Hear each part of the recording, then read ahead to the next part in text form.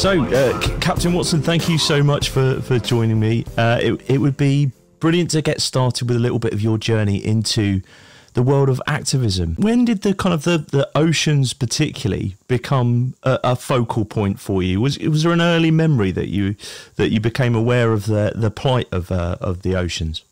Well, I was raised in eastern Canadian fishing village on the Passamaquoddy Bay, and so I was, raised right by the ocean. But one incident that sort of got me on the road that I'm on right now is that when I was 10 years old, I spent the summer swimming with a family of beavers and having a wonderful time. But the next summer, when I was 11, I went back, found out there were no beavers, and trappers had taken them all during the winter. And that made me quite angry, so that winter I began to walk the trap lines and free the animals and destroy the traps. And so I guess I've been doing the same thing ever since. And do you remember there being a particular kind of the first point where you got some backlash from people? Was it as early as those freeing those beavers? Well, yeah, I got got in a bit of trouble. For instance, I shot some kid in the rear end with a BB gun who was about to shoot a bird, and I know Dixie Lee Ray, who the former governor of now deceased of Washington, D.C., she wrote a book called Trashing the Planet, and she said, evidence of Watson's insanity can be found that when he was 12, he shot a boy in the ass with a BB gun who was about to kill a bird. Any boy who, would shoot another boy to protect a bird has to be insane. And my response to her was, in my hometown, every kid shot every other kid with a BB gun. I just happen to have a practical reason to shoot the kid I did. I think sort of, moving that journey forward and having founded Sea Shepherd, at what point did you realise that kind of approach was having an impact? Was it the first moment that you stopped a whaling fleet? I was the youngest founding member of Greenpeace. That was in 1969, and I left Greenpeace in 1977. The reason being is that I felt, Greenpeace being a protest organization, that protesting was very submissive, and it's like, please don't kill the whales, and all you do is take pictures and hang banners. So I set up Sea Shepherd to intervene, not to protest. And at the same time, I developed a strategy called aggressive nonviolence. We're not going to hurt anybody, but we're going to aggressively interfere. And that's what we've been doing. We shut down hundreds of illegal operations, and we haven't killed or injured anybody. We haven't sustained any injuries. So, that's our approach, really, which I think is somewhat unique.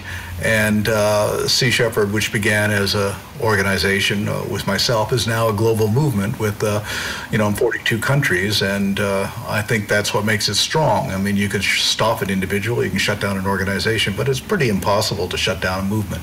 The kind of the role of, if you like, persuading the general public. Do you see that as sort of an important part of Sea Shepherd's work? I know you've been heavily involved in the media and documentary making over the years. Is that a kind of crucial part, do you think, of Sea Shepherd's work? Well, I think so. I was a communications major in the early 70s, and very much influenced by, we had a guest lecturer named Marshall McLuhan, and he was the one who really explained the nature of the media culture to us, and that the medium or the media is more important than any of the message that it conveys. And so you really have to understand that and then deliver your message accordingly. I mean, it's no accident that Greenpeace was established by journalists and columnists and writers and communications people. And right from the very beginning, we understood that the most powerful weapon on the planet is the camera.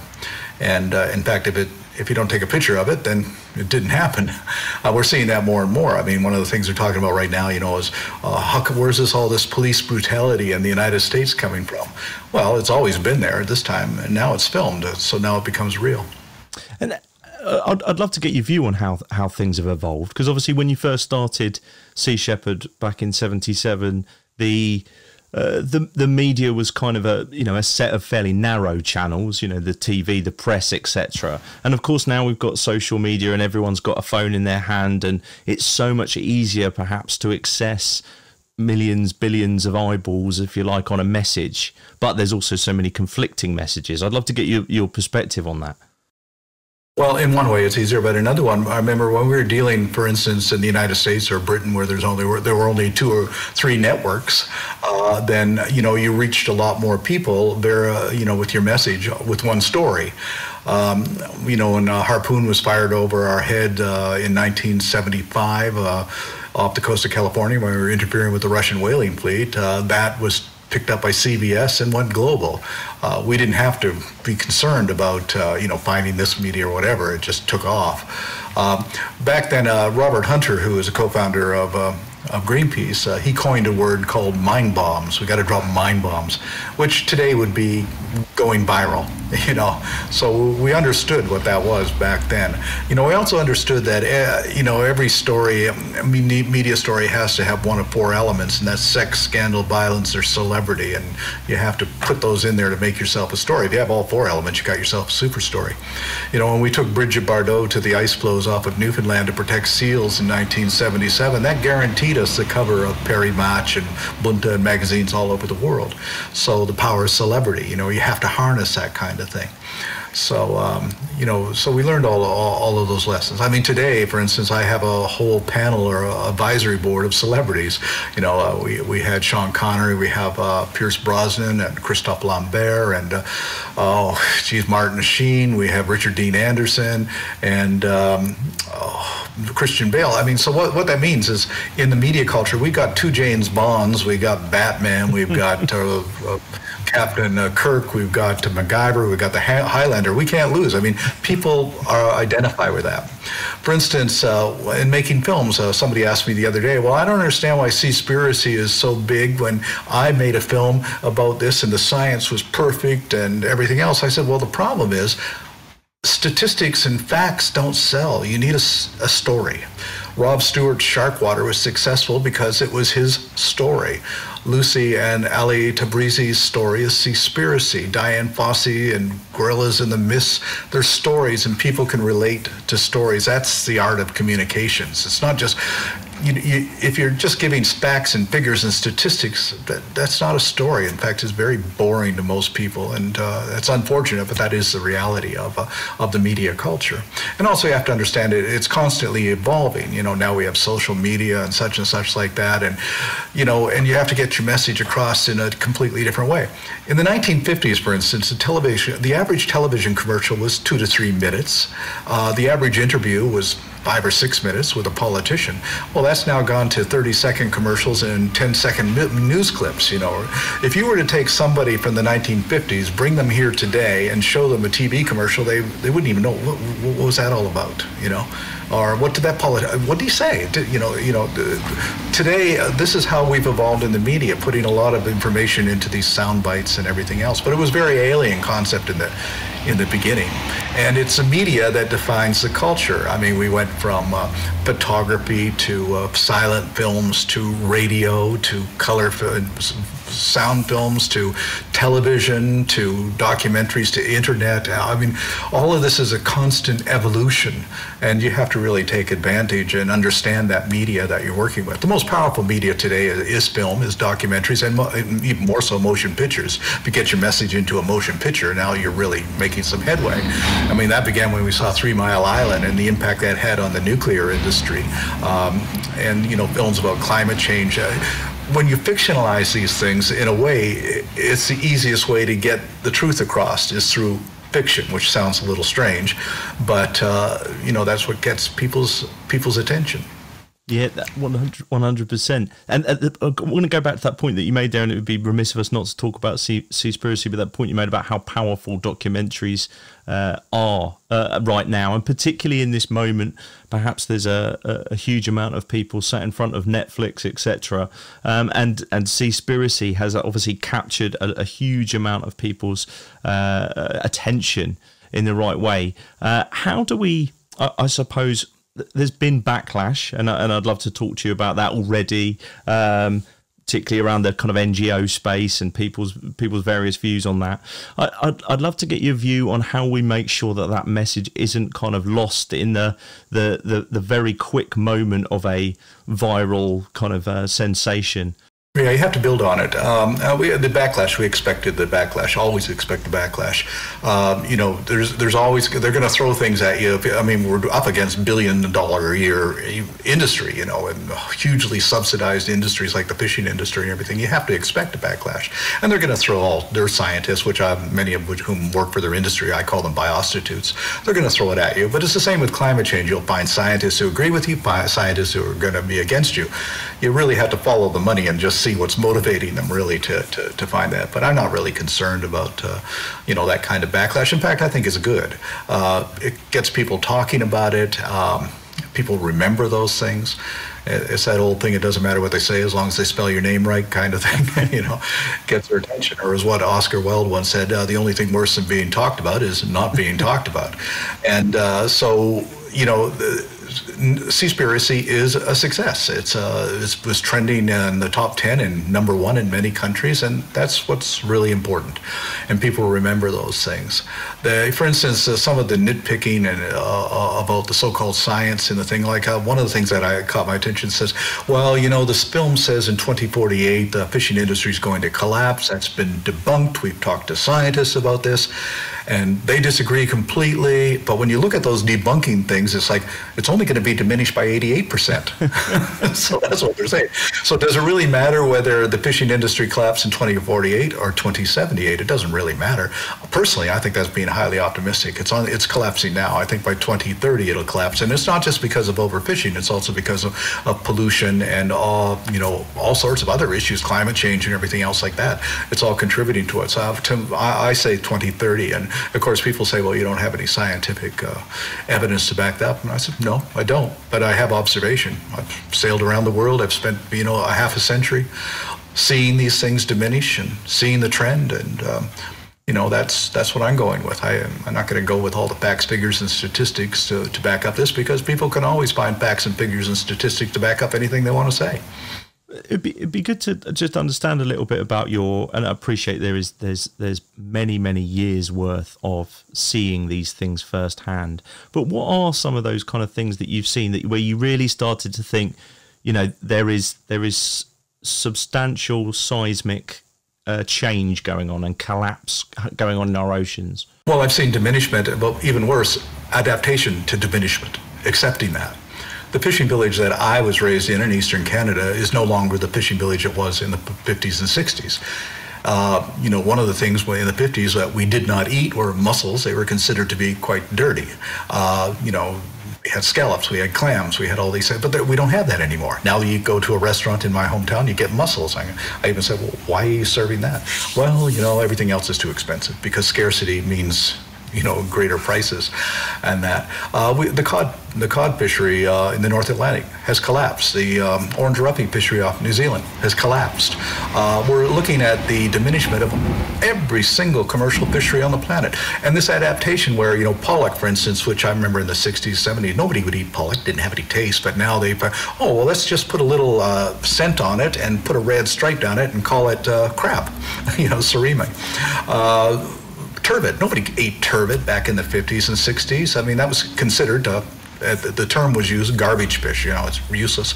Now, of course, you go to a restaurant in Paris or New York and you can get turbot on the menu because you don't have cod, you don't have black cod, you don't have all these other things. The Atlantic salmon populations collapse, the wild ones, that is. All over the world, we're seeing this diminishment, and it's there. And so to say that this isn't happening is really delusional. What do you see as the crucial elements that we need to get in play to really, I suppose, stop the destruction and stem this kind of tide of where we're at? What is it that we need to do, and individually, but also collectively? Well, in 2015, when I addressed the climate change conference in Paris, COP21, I said that the oceans are dying. If the oceans regulate climate, if you want to address climate change, then you have to heal the ocean. And how do you do that? By leaving it alone. Shutting down all the heavy gear industrialized shipping operations, shut down the super trawlers and the 100-mile long lines and gill netters and the purse seiners, shut them down, and give the ocean the opportunity to heal the damage that we've done to it. For hundreds and hundreds of years in Polynesia, the shamans would have this thing called kapu. The regulations that would protect the environment. For instance, a bay in Bora Bora or Hanauma Bay in, say, Hawaii, they would declare the bay kapu for 20 years. Nobody goes fishing in that bay for 20 years. If anybody was caught fishing, it was a death penalty. And people say, well, that's a little extreme. Not from their point of view. They understood that if the fish disappeared, they would die. It was a question of survival. Today, there are no kapu areas anywhere in the world. People will say, well, we got marine refuges and sanctuaries. Yeah, that's where the poachers go. That's where they know they're going to find fish. And those are being 600,000 sharks a year are taken out of the Galapagos Marine Reserve. And that's supposed to be a sanctuary. You know, Japan, until recently, were killing whales in the Southern Ocean Whale Sanctuary. So, you know, Rayathon, that's a fish finding company, their motto for their fish finder is, the fish can run, but they can't hide. And that's the problem. They can't hide. They can't get away from us. And the numbers of fish being taken from the sea every year is in the trillions. It's just, we have no idea. We kill 65 million animals a year for the meat industry, but far, far more are killed in the ocean. And also that 40% of all of the fish caught from the sea isn't eaten by people. It's fed to chickens, it's fed to pigs, and to fur-bearing animals, to domestic salmon, to house cats. So it's even when you eat a hamburger, you're eating a fish. Do you see any sign of there being any kind of government around the world that is taking this seriously enough? Well, you know, since 2015, well, actually beginning in 1999, we began a partnership with the Galapagos Marine, with the Galapagos National Park in Ecuador. And now, since 2015, we now have partnerships with numerous African and Latin American countries. So, you know, Gabon, Tanzania, Namibia, São Tomé, Sierra Leone, Togo, Gambia, and in Latin America with Peru, with Panama, Colombia, and Mexico. What that means is we provide the resources and the volunteers, the ships and that, and they provide the authority. And this partnership is working pretty good. We've arrested and seized 65 poaching vessels in African waters over the last year and a half. And so there are countries that are seeing that something has to be done. Unfortunately, they're not the big industrialized countries who are the problem, really. You know, what the fishing industry likes to do is to let everybody think that the fish that's on their plate is coming from some small little fishing boat with hard-working fishermen on board, and they're out there going out early in the morning and weathering all the conditions to bring you that fish. But that's not the case. We're talking about massive super trawlers and nets that are so big you could put 3 school buses into them.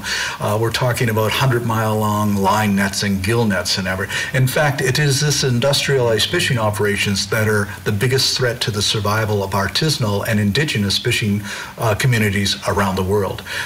So, you know, this isn't about stopping a fisherman out of the Gambia from catching fish. This is not about stopping indigenous peoples in Alaska from catching fish. This is about stopping highly mechanized industrial fishing operations with their $100 million ships. This is the real threat to the ocean. Absolutely. And that image that you sort of mentioned there, that is perpetuated by well, it's also in the meat, the dairy industry, the fish industry, of this kind of idyllic small holding almost that is producing these, you know, this food for us is absolutely kind of a misnomer and a misdirection. Yeah, 100%. And it's, I think, work like Seaspiracy, the work of Sea Shepherd, the things that are posted on social media, I think is in many ways shining a light in the right areas. My fear is, I suppose, that the way that algorithms serve these things up to us is that us in the sort of the vegan community and the activist community kind of can think that we're winning because we're seeing a lot of these images. And do you think that that's a bit of a danger, if you like, that we're not shouting loud enough? We kind of think the work's done because we've seen a lot of vegan posts that week.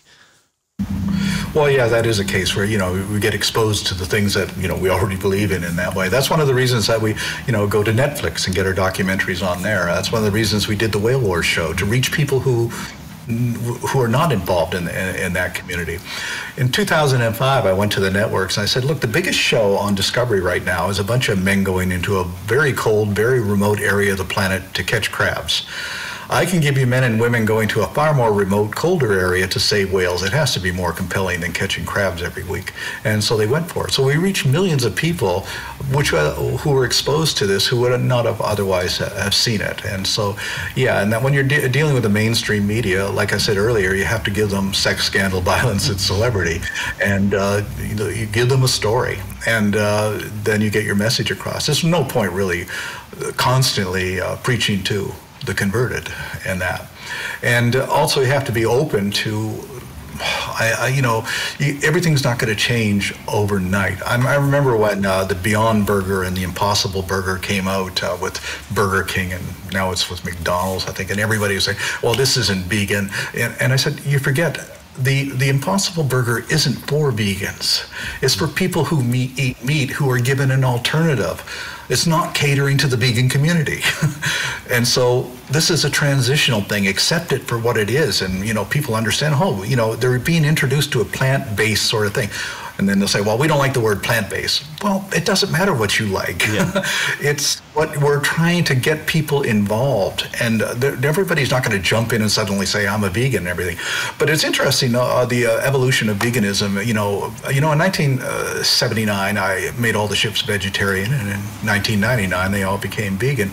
But I remember back in the 70s and the 80s when nobody even knew what a vegan was, thought it was from the planet Vega or something like that. It was like, and I remember when vegetarianism was considered like extremely radical, and so things have changed and it's much more exciting. It's a very fast growing movement. People are coming around, and we should encourage them. We shouldn't be proselytizing on every little thing, And when somebody says, well, I only eat meat once a week, well, good. That isn't a bad thing. That's a good thing, and just encourage them. But, when you people are a bunch of barbarous whatever like that isn't going to get people going, So, I've actually been lectured by some vegans who are almost make me want to go out and order a steak, because of their attitude on it.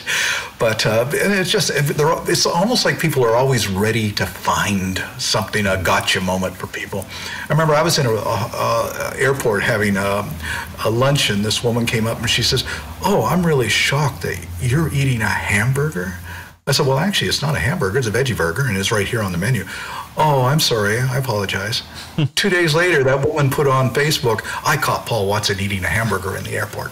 So they want to find ways to, to bring you, to take you down for whatever reason. I have no idea, but I think people get some sort of satisfaction in that, maybe feeling superior or something. I'm not really sure. But the thing is we've got to stop being so judgmental with everybody. You don't have to be vegan to be on a Sea Shepherd ship. You have to be vegan. You have to be vegan while you're on the ship. You don't have any other choice, really. And that actually introduces an awful lot of people to veganism. And people who've come on and says, wow, I didn't die. In fact, I feel better than I did when I came on board, They had to discover that, and they did. Sea Shepherd is not a vegan organization. We're not even an animal rights organization. We're a marine conservation and enforcement anti-poaching organization which happens to practice veganism. That's what we are. An important distinction to make. Yeah, absolutely. And I love this point about bringing people in, because I think it's, it becomes a point of debate within the sort of quote unquote vegan community. Certainly I've had many episodes where I've debated long and hard with various guests about the commercialization of veganism and so on and so forth, and where it has a place. And I love your point that ultimately, what are we trying to do? We're trying to bring people in, and that I think is the key point. Well, we have to commercialize it. You have to bring it into the culture. It has to, or else it'll just be a fringe thing that nobody's really going to be. But it's amazing just how much companies like Beyond Meat and have actually grown, and now there's alternative seafood products, like shrimp and stuff, which aren't really shrimp and everything like this. I think this is, this is all a very positive thing. And there's, I even have some people say, well, now they're developing this meat which isn't real meat, which isn't real meat. What I mean is, it's grown from cell tissues in laboratories. And my answer to that is, are we killing any animals? No. Well, then what's the problem? And that. I mean, it's getting a little bizarre now. I heard that now they're actually talking about cloning the cells of celebrity people. I mean, it's almost a form of cannibalism, but you know, they can do whatever they want. My problem is that as long as it alleviates suffering, as long as it stops killing, taking lives, as long as it isn't damaging the environment, then alternatives are a good thing.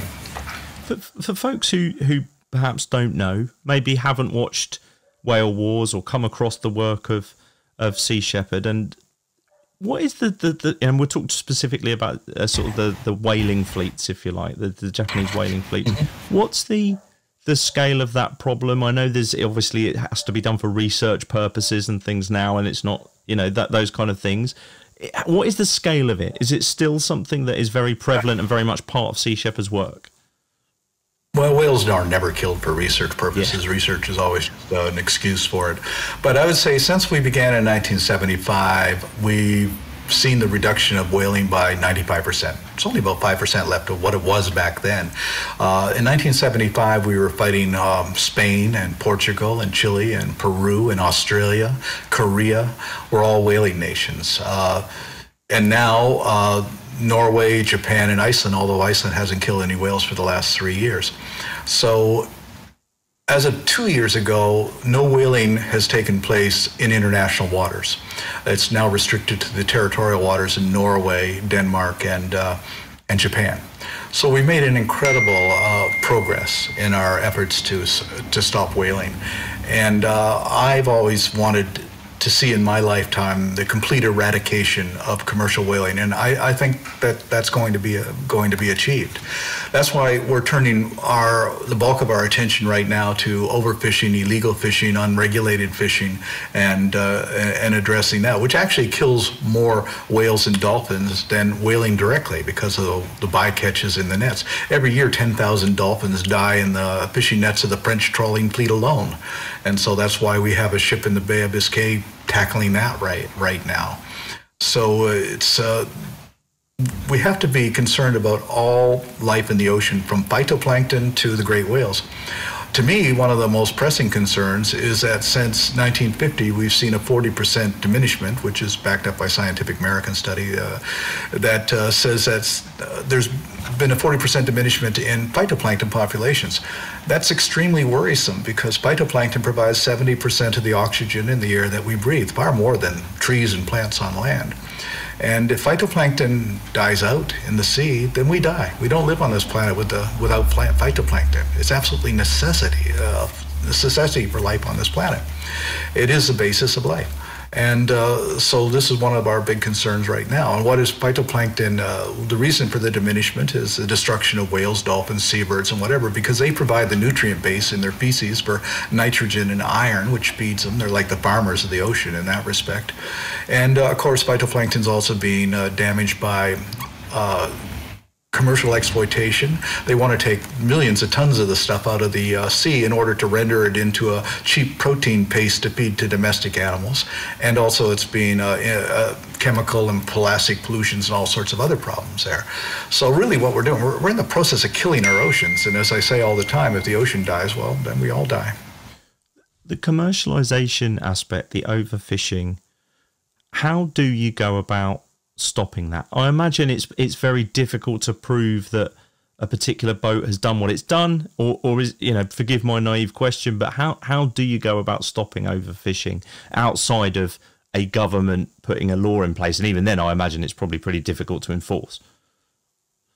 Well, right now we are intervening. We board vessels in the waters of the countries that we're working with, and if we find violations, then they're arrested.